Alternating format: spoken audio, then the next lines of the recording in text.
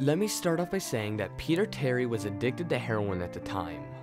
We were friends in college and continued to be after I graduated. But notice how I said I. He dropped out after 2 years of barely cutting it. After I moved out of the dorms into a small apartment, I didn't really hear from Peter that much though. We would talk online every now and again. AIM was the king in the pre-Facebook years, as any 90s kid will tell you. There was a period where he wasn't online for about 5 weeks straight. I wasn't worried though. He was a pretty notorious flake and a drug addict. So I assumed that he just stopped caring. But then one night I saw him online again. Before I could initiate conversation, he sent me a message. Hey, David man, we need to talk. That was when he told me about the NoEndHouse. It got its name because no one had ever reached the final exit. The rules are pretty simple and cliche. Reach the final room of the building and you win $500. 9 rooms in all. The house was located at the outside of the city, roughly 4 miles from my house to be exact. Apparently he had tried and failed, but he also was a heroin and who knows what the fuck else addict. So I figured the drugs had gotten the best of him and he wigged out at a paper ghost or something. He told me it would be too much for anyone, that it was unnatural even.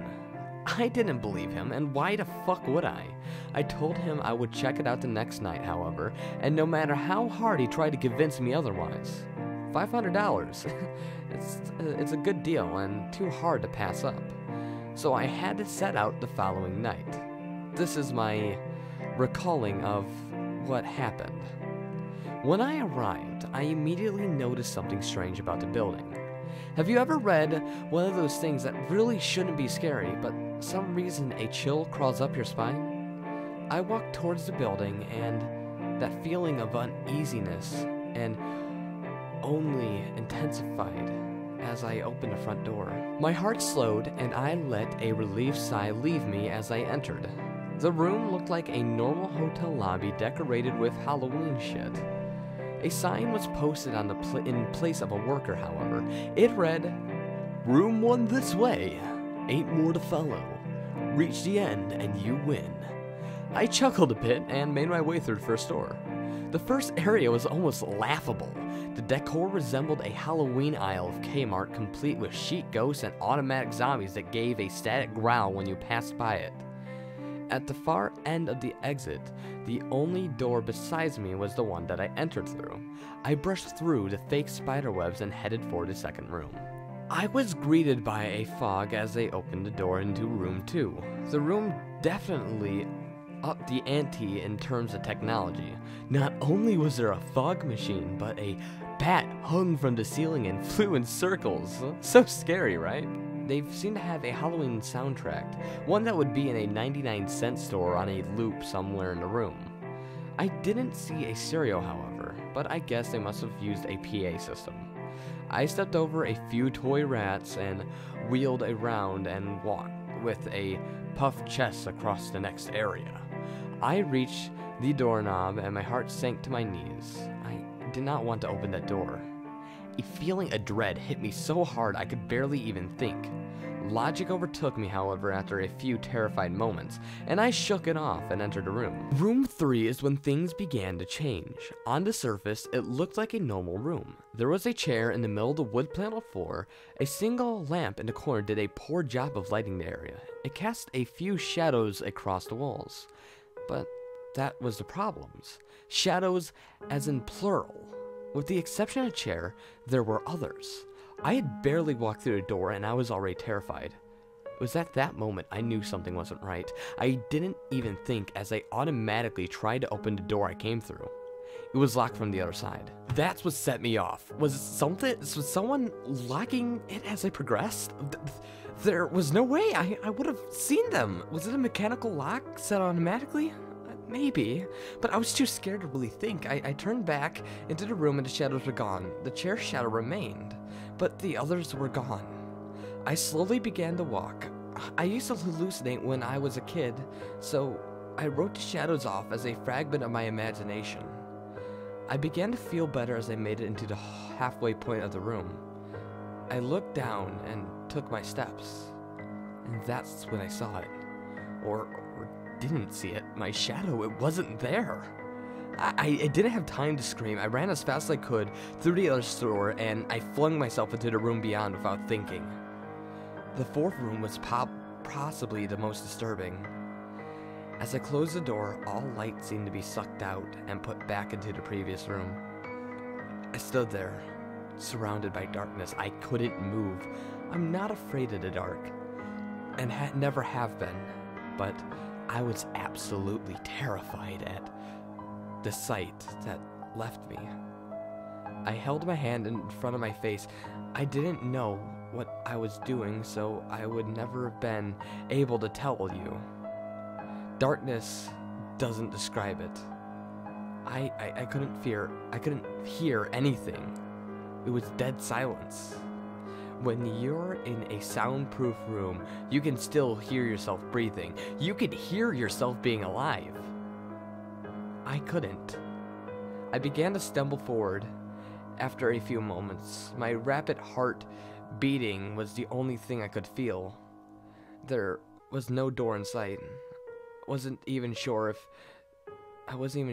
there was this time. The silence was broken by a low hum. I felt something behind me.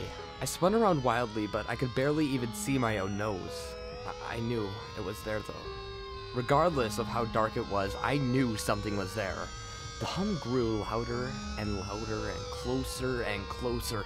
It seemed to surround me, but I knew whatever was causing the noise was in front of me, inching closer and closer. I took a step back. I had never felt anything like that kind of fear.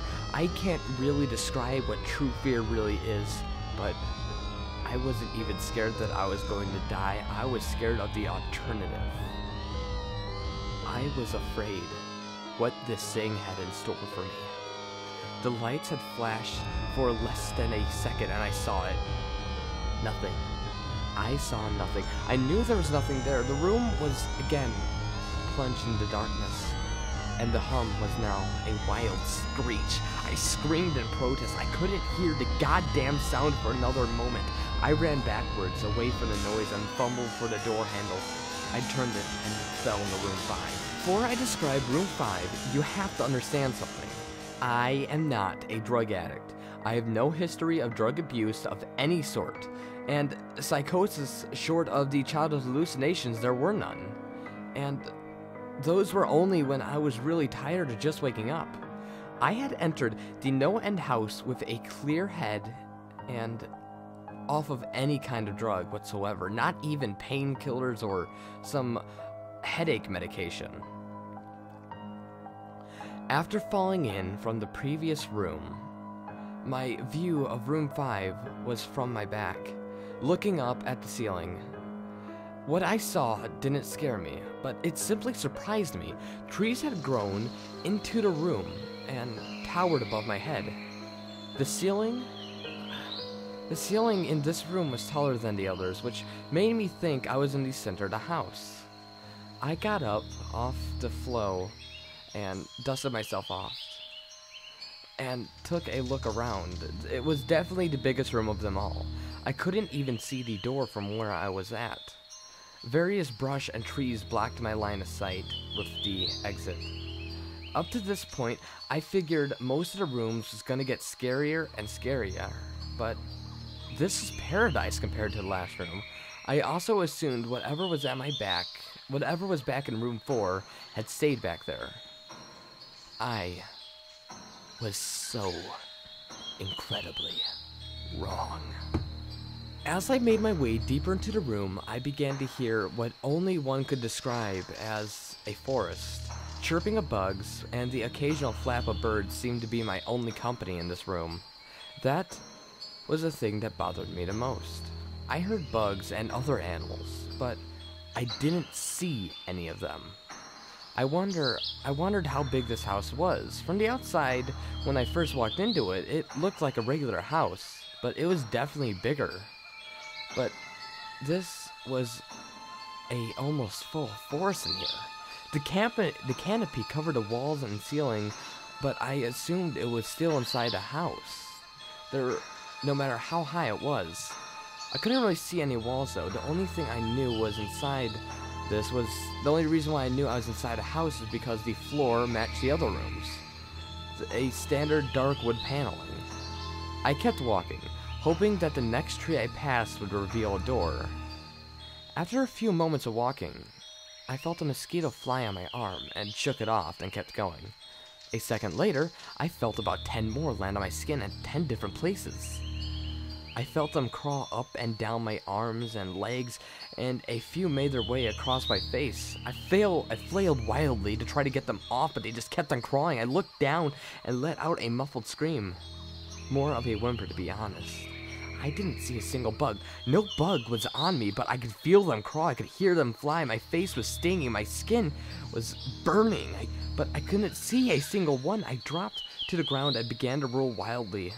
I was desperate.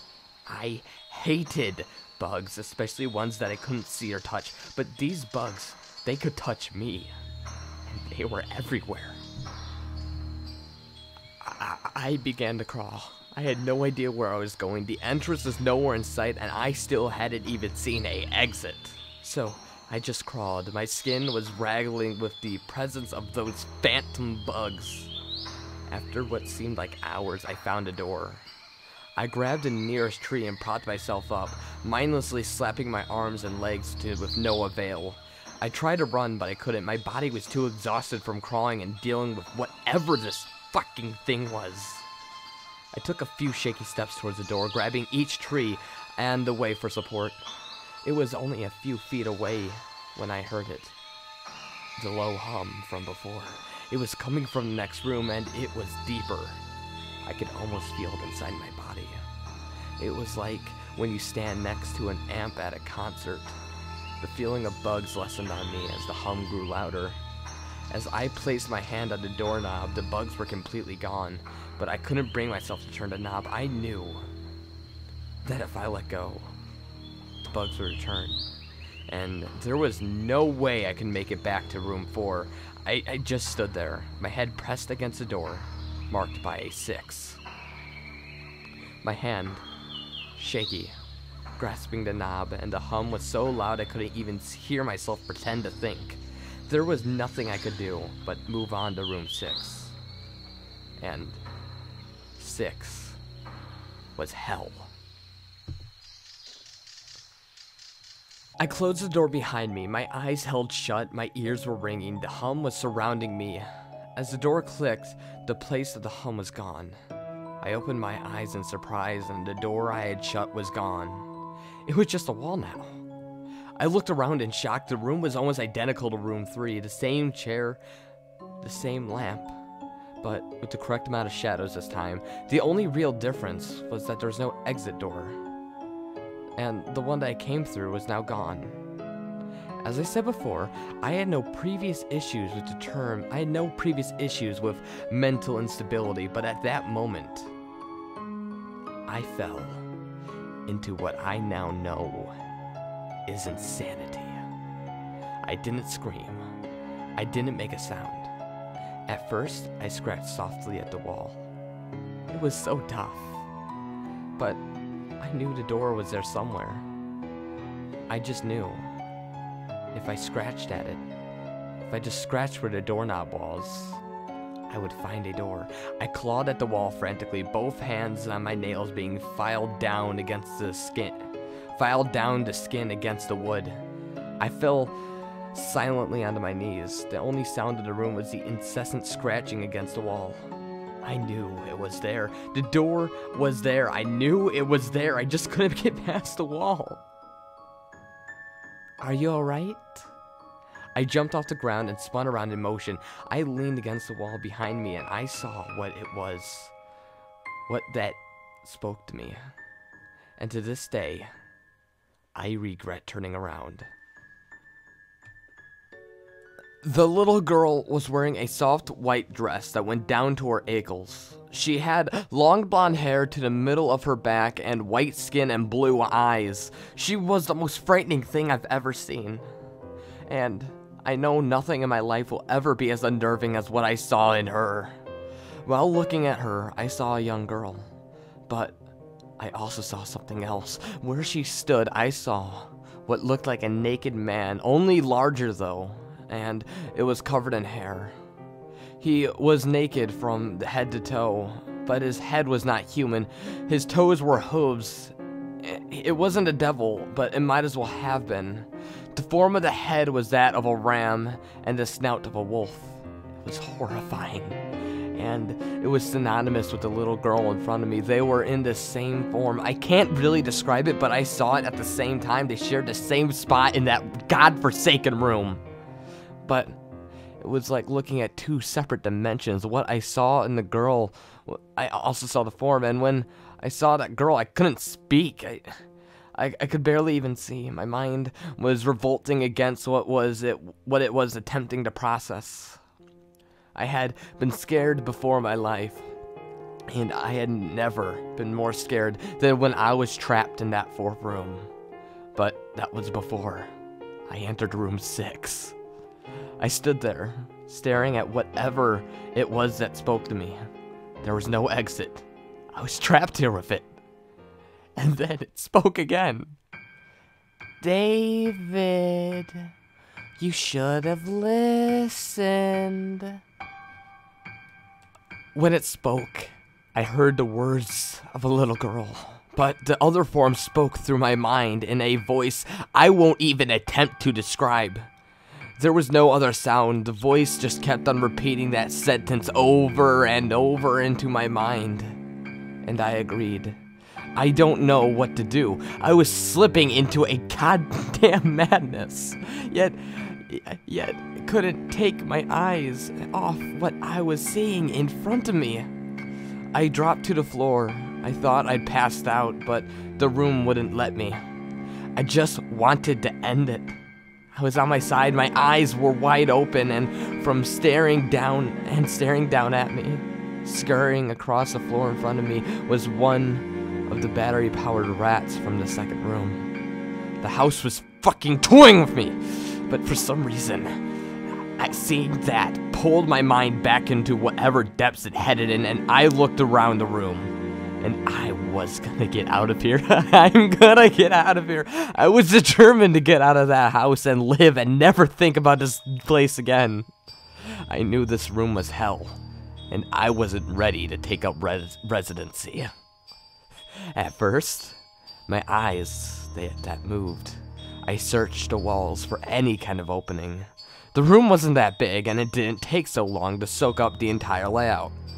The demon in the room still taunted me, and the voices growing louder as the form rooted where it stood. I placed my hand on the floor and lifted myself up onto all fours, and turned to scan the wall behind me. And that's when I saw something I couldn't believe. The form was right behind me at my back, whispering into my mind. And how I shouldn't have come. I felt the breath at my back of my neck. I refused to turn around. A large rectangle stretched into the wood, a small dent shaped away in the center of it. And right in front of my eyes, I saw it. A large number 7. I had mindlessly etched it into the wall. I knew it was room 7. It was just beyond the wall. It was just right there. Right where room 5 was moments ago. Yes. Yes. I knew I had done it. Maybe it was just my state of mind at the time, but I had created the door. I knew I had. In my madness, I scratched into the wall of what I needed the most. An exit into the next room. Room 7 was close. I knew the demon's weight was behind me, but for some reason, it could not touch me. I closed my eyes and placed my moth hands on the large 7 in the front of me, and I pushed it. I pushed as hard as I could. The demon was now screaming in my ear. I was going to live. I was going to live. Room 6 was it. I wasn't. I pushed and screamed at the top of my lungs, and I knew I would push through the wall eventually. I clenched my eyes shut and screamed, and the demon was gone. I was left in silence. I turned around slowly, greeted by the room. It was just as when I entered it. just a chair and a lamp. I couldn't believe it. But I didn't have time to dwell. I turned back to the 7 and jumped slightly when I saw the door. Not the one that I scratched, but a regular door with a large number 7 on it. My whole body was shaking. It took me a while to actually turn the knob. I just stood there for a while, staring at the door. I couldn't stay in the room. I couldn't stay in room 6. I couldn't. But this was only room 6. I can't imagine what 7 had in store. I must have stood there for like an hour, just staring at that 7. Finally, with a deep breath, I heaved and twisted the knob and opened the door to room 7. I stumbled through the door, mentally and physically exhausted. The door behind me was closed, and I realized where I was. I was outside. Not outside like room 5, but I was actually outside. My eyes stung and I wanted to cry. I fell on my knees and tried to, but I couldn't. I was finally out of hell. I didn't even care about the prize that was promised. I turned and saw the door, and I just went through the entrance. I walked to my car and drove home, thinking of how nice a shower sounded. I pulled up to my house, and I felt uneasy. The joy of leaving the no-end house has faded, and dread was slowly building in my stomach. I shook it off as a residual effect from the house and made my way to the front door. I entered and immediately went to my room. I entered, and there on my bed was my cat, Barksville. He was the first living thing I had seen all night, and I reached to pet him. He hissed and swiped at my hand. I recoiled back in shock, as he had never acted like that before. I thought, whatever, he's a fucking old cat anyway. I jumped into shower and got ready for what I was expecting to be a sleepless night. After my shower, I went to the kitchen to make some food. I descended the stairs and turned into my family room, and what I saw forever burned in my mind. My parents were lying on the ground, naked and covered in blood. They were mutilated to a near undefiable state. Their limbs removed and placed next to their bodies, their heads placed on their chest, facing me. The most unsettling part was their expressions. They were smiling. They were fucking smiling. As though they were happy to see me. I vomited and sobbed there in the family room. I didn't know what happened. They didn't even live with me at the time. I was a mess, and then I saw it. A door. A door that was never there before, with a large number 8 scrawled in blood.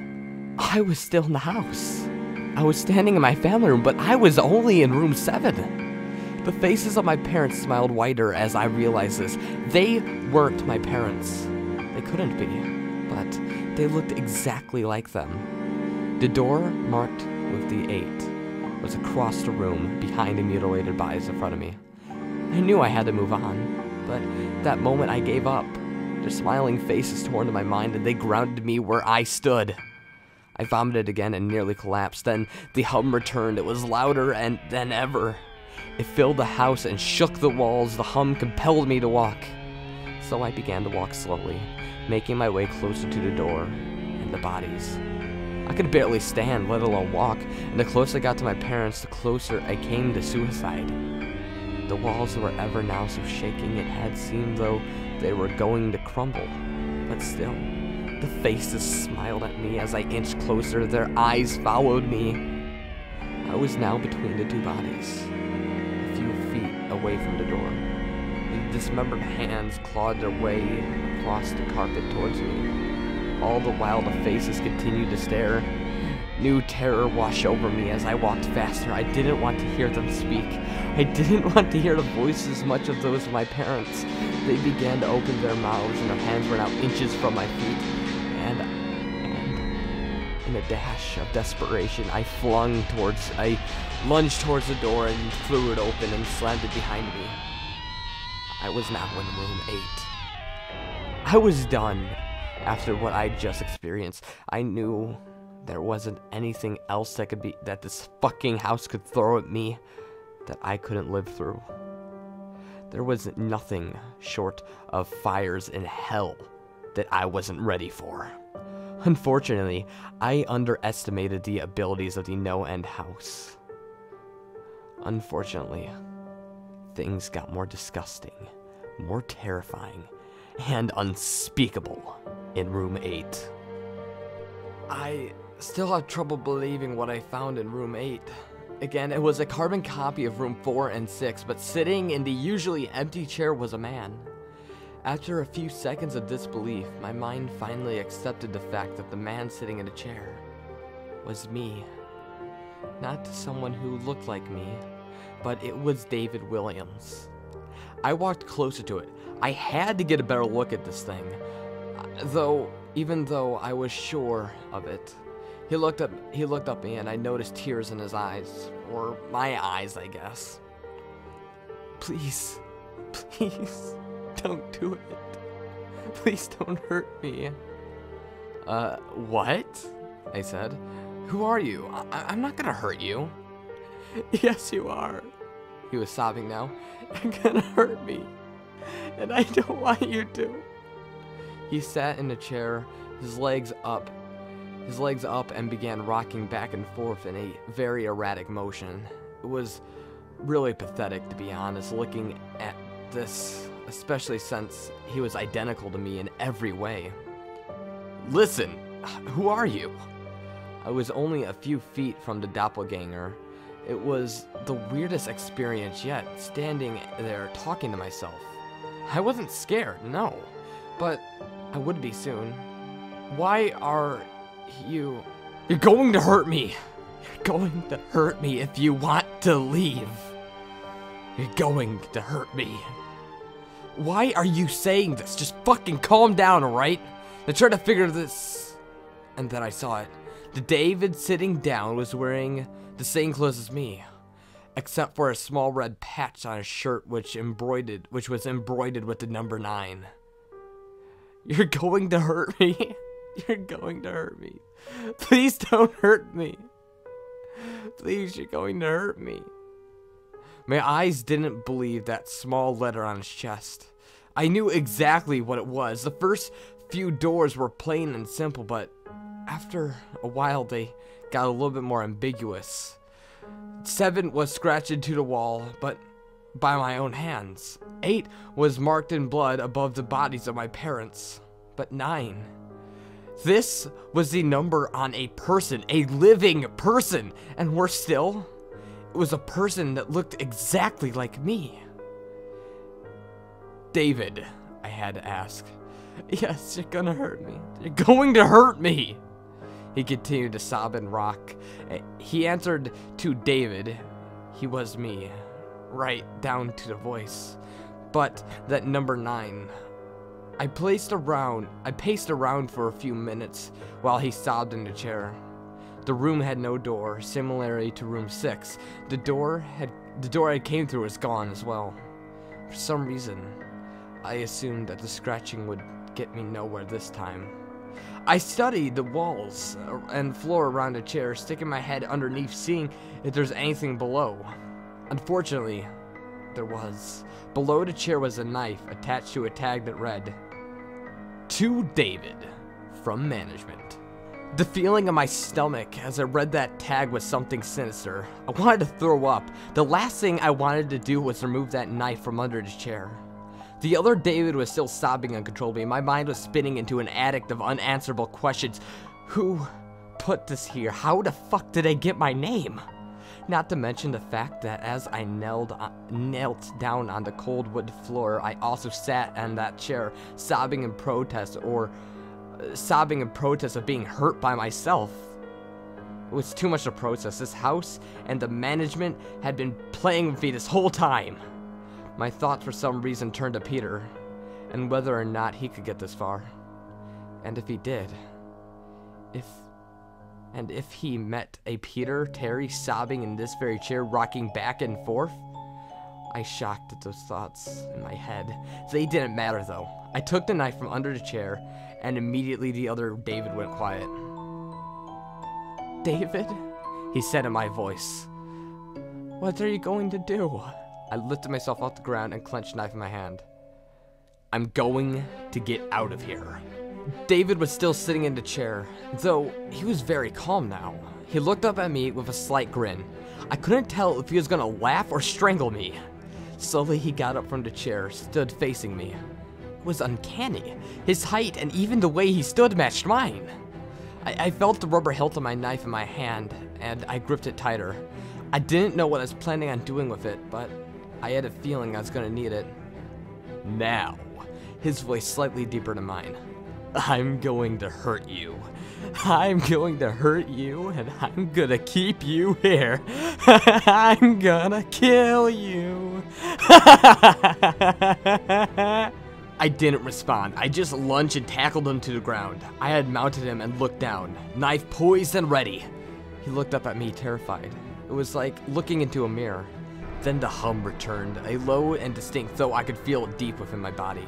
David looked up to me as I looked down at myself. The hum was getting louder, and I felt something in me snapped. With one motion, I slammed a knife into the patch of the chest, and I ripped it down. Blackness fell in the room, and I was falling. The darkness around me was like nothing I had experienced up to this point. Room 3 was dark, but it didn't even come close to what was completely engulfing me. I wasn't sure if I was falling after a while. I felt weightless, just covered in dark. And then a deep sadness came over me. I felt lost, depressed, and suicidal. The sight of my parents entered my mind, and I knew it wasn't real, but I had seen it. And the mind has trouble differentiating between what is real and what it isn't, even on normal terms, let alone in this surreal fantasy land. And that's exactly what it was in the end. The NoEndHouse has no end, and I had reached it. At that moment, I gave up. I knew I would be in this in-between state forever, accompanied by nothing but darkness. Not even the hum was there to keep me sane. I lost all sense. I couldn't feel myself. I couldn't hear anything. My sight was useless in here, and I searched for a taste of my mouth, and I couldn't find anything. I felt disembodied and completely lost. I knew where I was. This clearly was hell. 9 was hell. And it happened. A light.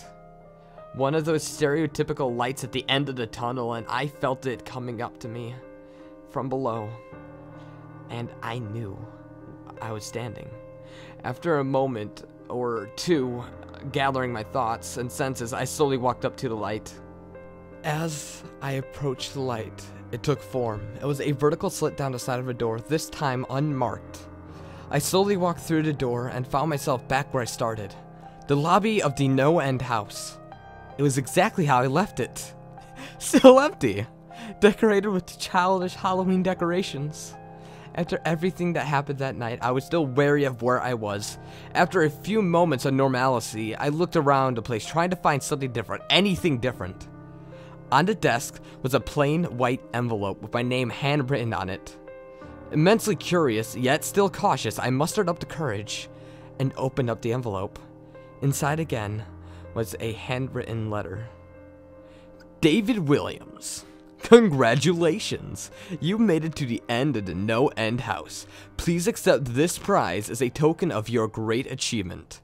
Yours forever, Management. With the letter was 5 $100 bills.